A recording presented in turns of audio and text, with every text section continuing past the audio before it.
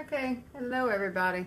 Sorry, a little bit of a long intro there. I had to, my camera keeps cutting out. No, it keeps showing, but I can't see it, so I've had to do that before where I gotta talk and I can't see anything, but it doesn't really hamper me talking, though I do like to kind of see what I look like when I'm doing it.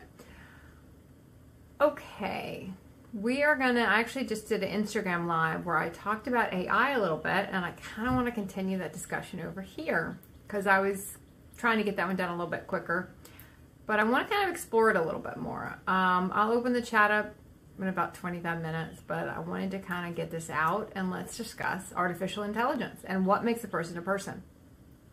So this came about because I was listening to something and they talked about being able to take the brain and transplant it into something else to keep people alive forever. So it was human science way to say, okay, that's immortality, right? That's how that's going to work. And then people will stay alive forever.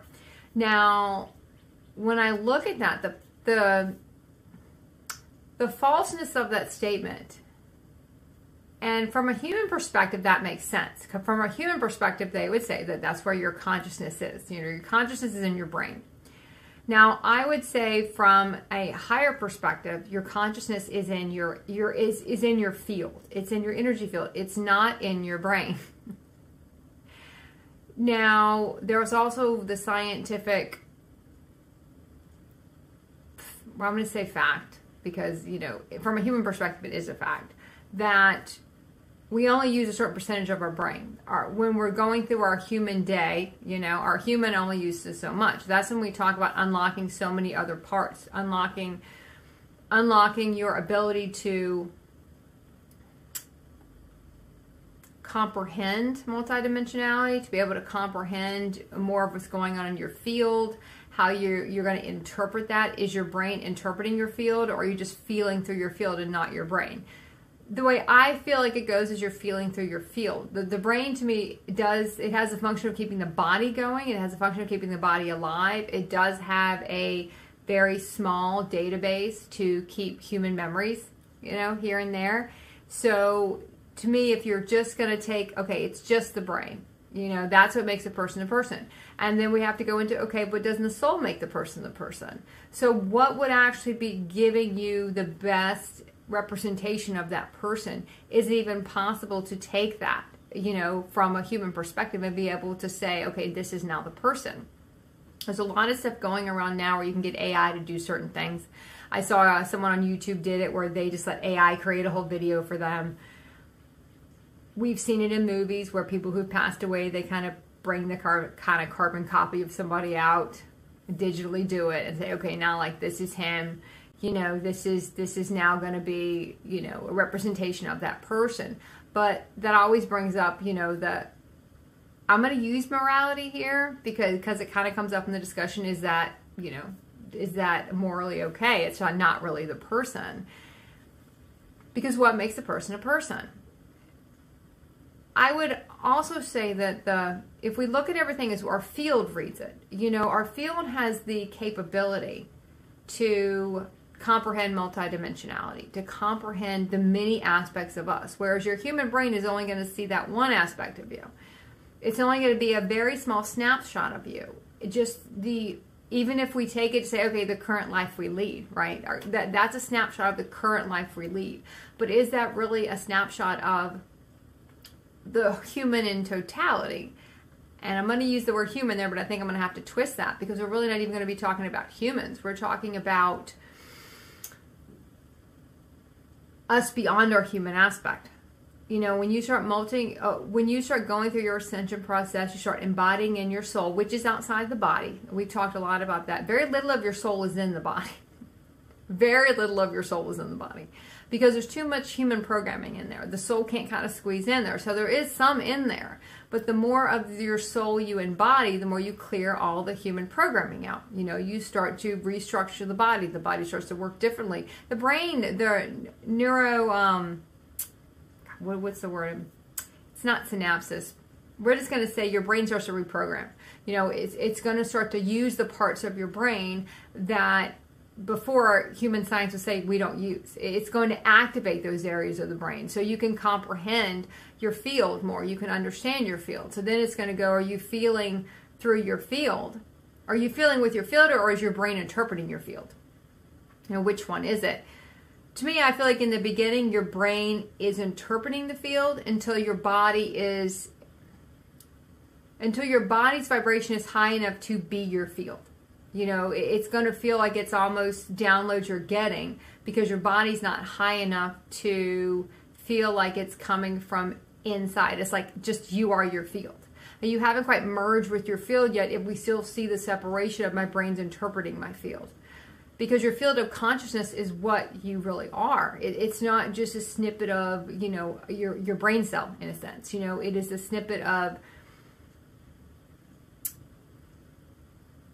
all aspects of you. You know, it's like you're just going to get a piece of a small reflection of a diamond. You're not going to get the whole thing because it's only such a small piece of you, and it's the unconscious parts of you. You would say you're also just bringing up kind of the worst parts of you. That's when you even look at AI in movies, and it always feels off. When you looked at when they did it, we talked about, I touched on it earlier, when they did it in Star Wars with Carrie Fisher, they did it with someone else in Rogue One, the general on the ship, General Tarkin. Is his name Tarkin? I think it's what his name is. It was my Star Wars trivia. We'll get tested. It feels off. Something about it feels off. Now, you know, anyone could have watched Rogue One and said, well, okay, that, because I was around when the original trilogies were out, you know, so I could have told you when I was, you know, a certain age that that man was probably in his 50s then, and so it was like he's probably not alive, but if he was, he probably would not look exactly the same. So even though there's a logic there you could put in, but even if you didn't have that frame of reference to go with to how old this man would be to be in this movie, some people could not pick up on the fact that he was not real. I think for other people you could see, but maybe they noticed there was something off about it. You know, there's something that didn't quite feel right. Something kind of, it didn't have the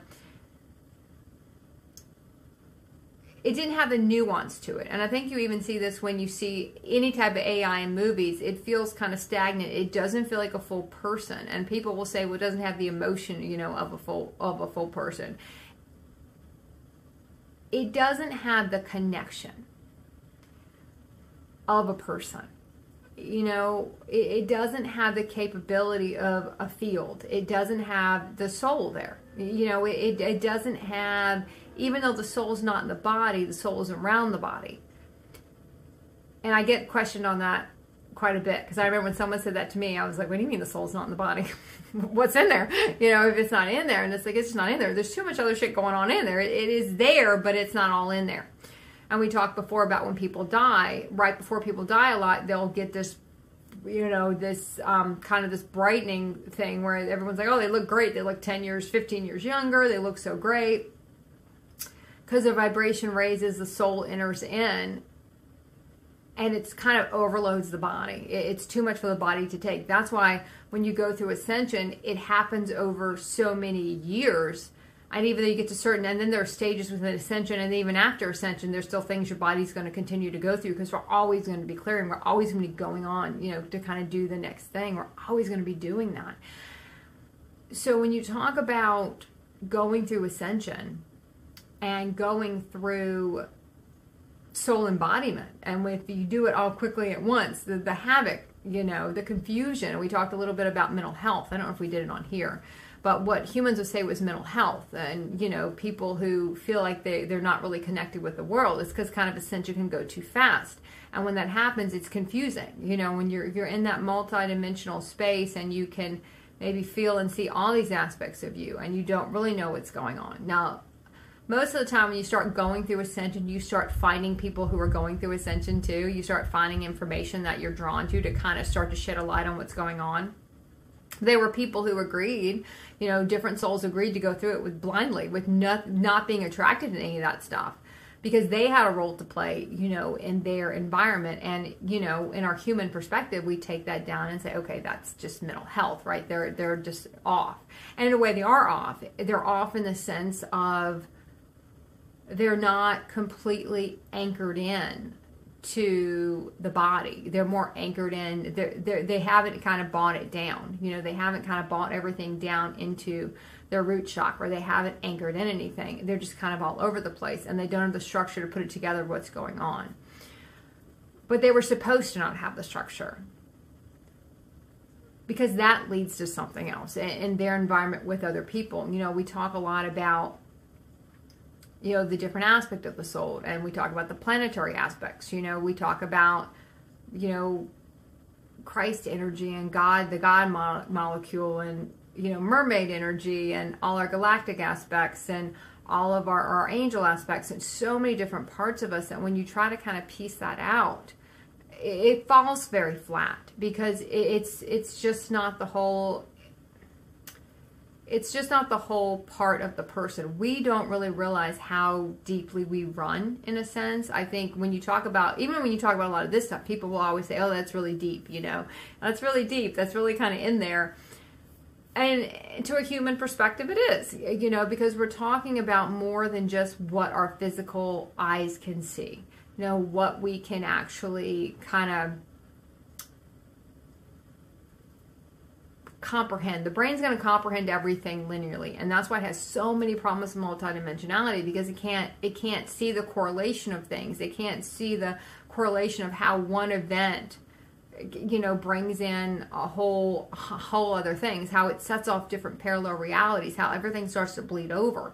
Really, the first glimpse of that we get is when we are sleeping and when we're dreaming, and that's really our first awakening into what else is going on out there. It's not as just simple as our human daily life, even though we kind of want to believe it is. We kind of want to believe that's kind of all that's going on, because it's simpler that way. You know, we have too many other things going on. That's how a lot of times when we start going through ascension, you're going to find a lot of things get removed very quickly, because you can't really focus on your journey and have all these other human things. You have to kind of disconnect from the human world, and whether you do that willingly or you do that kind of just getting pulled out of it. You know, you might lose your job, you might all of a sudden your relationship's over, and you're kind of setting out there by yourself. You'll see people getting kind of, they'll call it cancel culture now. You get kind of thrown out of the human realities. You know, you're not allowed to be there anymore. Now you have to leave. And the funny thing is, it's really a party nobody wants to go to after a while, but when you're at the party, you feel like that's the only party. You don't really realize there's a lot of other parties going on, but you can only kind of feel that one. It almost goes back into, we can only see one outcome.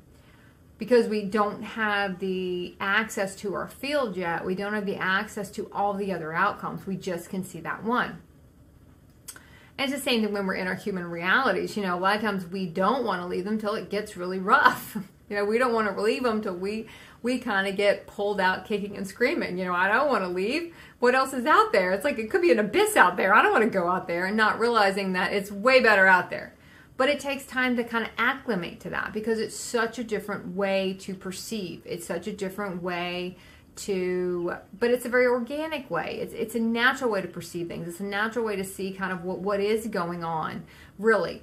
Like, why did this happen? You know, if I go back and look at a reality where something unfolded, my human brain's going to say it was because A, B, and C.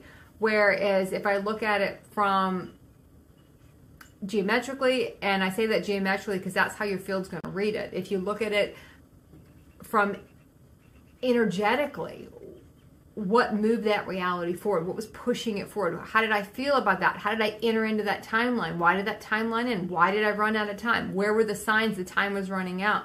Where were the hidden hourglasses, you know, in the timeline where I knew it was coming to an end? Am I starting to get aggravated by the timeline? I had one recently that came to an end like that because I was getting so aggravated.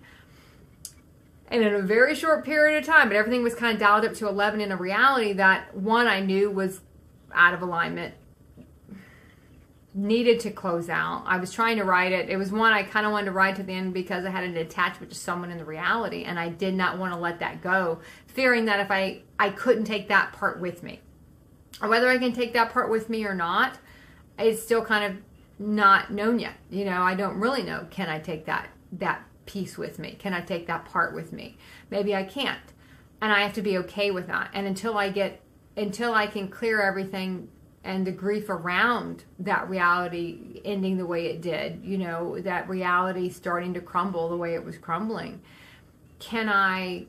Will I be able to enter back into it? I can't enter even back into discussing to try to lay out a different reality until the whole timeline has time to reset. And we've talked so much about giving time, giving it space to breathe. I really don't like the term letting it go, because it feels like there's a loss there. It's a very human term. You know, I'm going to let it go. I let it go. You know, anyone who tells you to let it go has never let anything go. They just say that because it's almost them saying it to themselves.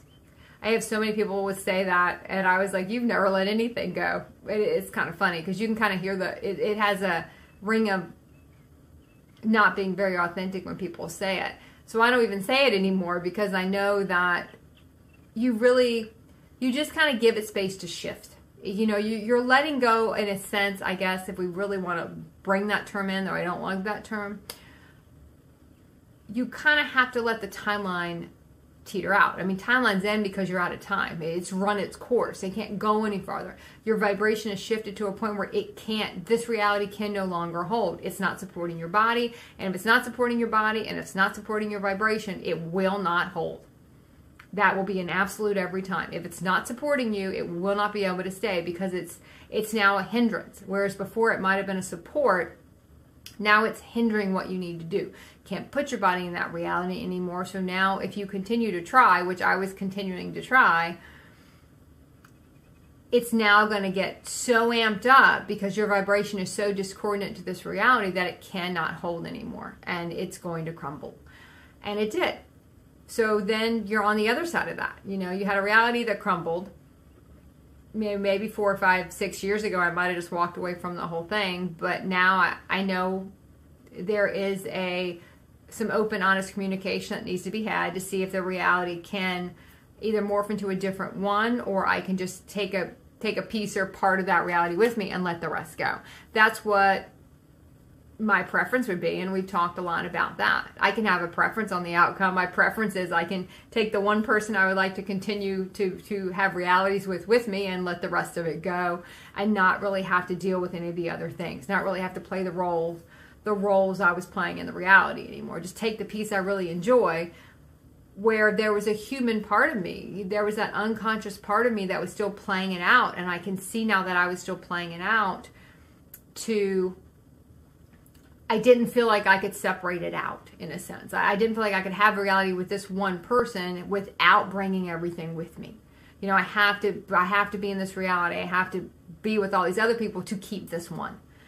I didn't see another way. And now I'm kind of tasked with, well, if there isn't another way, I have to be okay with that. It's not my preference. And I've said that, you know, to my universe. It's just me. It's just me talking to me. That's not my preference. But if that's highest aligned, then that's how it'll be. Because keeping ourselves in realities where the time is up, you will tell, you'll get super, super triggered, super aggravated when you're in something that is now misaligned. And, you know, when I said voices are raised, when voices get raised, you don't even have to ask if it's out of line. It's clearly out of alignment, you know, and then you got to kind of piece together why. And these are the things we have to start doing when we start getting to the part of our process where we're not just in, you know, touching on higher consciousness or hitting those places. We have to start bringing that down from our crown chakra into our root chakra. And eventually all our chakras collapse into one. We open up different chakras, new chakras. But that's what that means. We have to start picking the reality apart and saying, okay, it's obviously not aligned. What's going on here? You know, am I not, you know, am I not leaving the reality because, oh, okay, it's saving me. Maybe it's saving me money. Maybe, you know, I have this belief. I have this program running that I can't have one thing without the other. Can this be recreated in a different way? Will it be parts I have to let go of? Will it be parts I have to grieve? I feel like for me it will be. But then we step off from there, and we have to start really unraveling our realities when things happen, when we have, you know, a reality that people will call triggering, or it's just a dispute, and you can see it, the whole thing's not working anymore. Maybe it worked 3 years ago, maybe it worked 6 months ago, maybe it worked 6 minutes ago, and now this shit is so far out of alignment that we now have to look at why. And when you have to start looking at why, this is what, we have to really put on our, you know, put on our big energetic panties and look at it and say, what's going on here? You know, what is going on? Why is this thing? Why did it morph so bad? At what point should I have said something? At what point did I not maybe want to wait for the reality to reset? I didn't want to have to leave the reality. You know, you don't, sometimes you're in a reality because you don't want to be forgotten in that reality. You know, you had a lot of enjoyment in certain parts of it, but you can start to kind of see how it has shifted. And we really have to be open to looking at that. Now, I want to touch on eclipse season a little bit here because it feels like it's probably a good place to kind of put it in. When we talk about eclipse season and we talk about things eclipsing out, everyone will say, oh, things eclipse out forever. I will say about eclipse, and all our eclipses are inside out, and they don't really affect us anymore once we have, eclipses are here to shift the timelines. It's here to unearth what's no longer you can't keep anymore. What's been going on for a while that it's so out of alignment now, you're going to be pushed. You're going to have that planetary energetic push now to get out. It can no longer be tolerated. Normally, when we keep all our realities in alignment, you don't see the eclipses playing out that way anymore. Just like when we talked about, I think I talked about it on here. I don't know, maybe I didn't. But when we talk about all the planets being inside, different aspects of it won't bother you anymore because you've now, you know, all of a sudden Mercury retrograde doesn't have the effect on you because you've worked through every distortion you had regarding that energy or regarding that aspect of you, that planetary aspect of you. So you work through it because that Mercury's inside. So now that I've worked through that, I don't really feel the need. You know, Mercury really teaches us to communicate. And in the beginning, it's going to run havoc, you know, on communication. But once we've learned to have clear and concise communication and open and honest communication, Mercury, you will find, will not be that big of a deal for you anymore because you've now cleared all the places you weren't doing that. So now when you see Mercury retrograde, not a big deal because we've already we've worked through the distortions of what was not that energy of open, honest, clear communication. That's one aspect of Mercury. There are others, but that's one. So you can start to see that things that used to bother you don't bother you as much anymore because now we've embodied in that energy. We've embodied in that aspect. Or you're going to find, and then sometimes you find the other where different things really start to bother you because you can see how misaligned it is from this aspect you have now embodied and you can't keep this anymore. It's just not going to work. You know, it's just too much. So what eclipses are going to do is anywhere where you're holding on to anything, it's going to quickly take them away. If you're trying to get an end to anything, start looking at in eclipses where the eclipses are for the year, and you'll know that's going to be your strongest energy to close different things out. You know, if you're trying to leave your job, if you're trying to break up with someone, eclipse season will cut it quick. Anything that's hanging by a thread, it'll cut it quick. And anything you're not enjoying anymore, it'll cut it quick. But sometimes we have that fear that it's gone forever and, you know, it's just the timeline's over. It doesn't mean the timeline cannot be reconstructed in a higher vibrational timeline. You get a different version of people. But in that timeline, it is played out and it might not return. Some things you'll find won't return. Some things might reshape in another thing. But that current timeline we're in is over. And it's now time to see, you know, what can go forward, what can't go forward, what's not going to be beneficial to go forward. If it no longer serves a purpose, you're going to find you can't carry it forward, no matter how long you want to. As humans, we carry a lot of stuff in our human consciousness. When we work from that consciousness, we carried a lot of stuff forward that had no purpose. Now, technically, that's going to be kind of a half-truth in a sense, because everything's going to have a purpose. Even when you get to your ascension process, things you did as a human, from your human consciousness, jobs you had, people you met, they can all come back and play into your higher consciousness realities, just not in the way you thought. Normally very minor characters in your human life will come back and be major characters in when you're going through your ascension process, because it's a flip, right? People that you thought would be in your life, these major characters in your human life, all of a sudden they're gone, and they were these minor people you met, and all of a sudden they're back and they're playing these really big roles in your life. So you're just going to find that it's kind of always going to be all over the place, and who's in and who's out, and this person was really important then and now they're out. And so it's kind of the whole script. You kind of have to flip the whole script in a sense. And that's when, you know, when you start trying to go, okay, what do I do here? especially when we're just starting to learn how to align realities. And those are really the videos I think people enjoy the most when we talk about the practicality of how do we really look at them. You know, how do I see what's out of alignment? How do I know? How do I know what's going on here? Why did it get this bad? Because we have some attachment to it. We're trying to get something out of it. And every time I go back to one of mine, that's like, wow, especially the one I was in a few days ago, how did it get this bad? How did it get this bad? Is because I was not willing to let go of parts of that reality. So I hanged on to it until it got so out of alignment for my body that it was so horrible to even be in an environment that it was like, I can't stay. You know, now it has to be revamped. It might mean I have to pay more money. It might mean a lot of different things. But because our body vibration is always going to be the most important thing, we cannot just ascend our consciousness. We have to ascend our body with it. Which means we have to anchor in and embody that consciousness in, which means we have to live from that consciousness. That's what that means. If we can't do that, and there's anything in the way of that, if we have any blind spots, you know, no matter what it is, whether it be a job we don't want to let go of, even children, you talk about, you know, spouses, you talk about parents, whatever it is, you'll know where your blind spots are, and you'll know there's just a few things you really don't want to have to realign, or you don't really want to have to let go of, but those are normally the things that at some point are going to come up.